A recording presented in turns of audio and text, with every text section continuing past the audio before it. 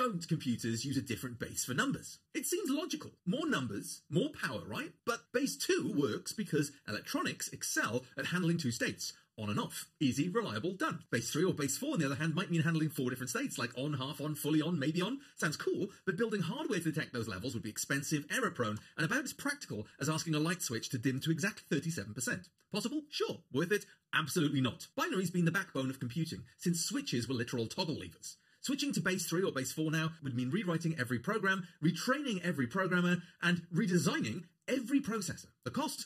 More than our pal Elon Musk and Jeff Bezos combined could cough up. A ternary base 3 computer was once a computing standard in the 1950s, but binary won out, and we've built the entire computing industry on top of that. While base 4 could theoretically work, binary's simplicity and efficiency make it unbeatable. If it ain't broke, don't fix it. It's after all, sometimes less really is more. Why not head to craiganddave.org for more of this, as well as more specific teaching and learning resources.